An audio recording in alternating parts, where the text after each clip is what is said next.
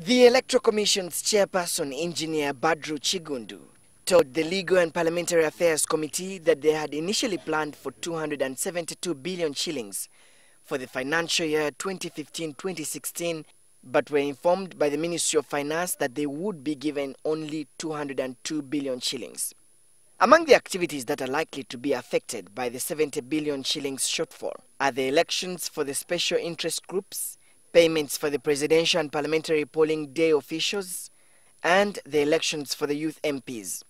But the Ministry of Finance dismisses these allegations as not true, and that the Electoral Commission will be able to conduct the election. We are the custodian of the budget of the Republic of Uganda. So we know what we have given out, we know what is in the pipeline, and we know what we are proposing to. The State Minister for Finance in charge of general duties, Fred Omach, told NTV that the ministry planned to give the Electoral Commission 235 billion shillings in the financial year 2015-2016, and that it will receive 202 billion shillings. According to Omach, there may be some deviation. We are going to have a convergence. In other words, the budget will be fully funded.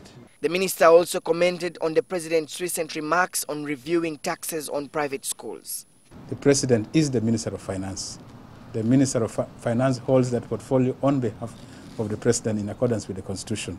So we are considering this and seeing how we shall make appropriate adjustments so that the budget for 2015-2016 will balance. Currently, different government departments are presenting their policy statements ahead of passing the national budget in June. Solomon Serwanja, NTV.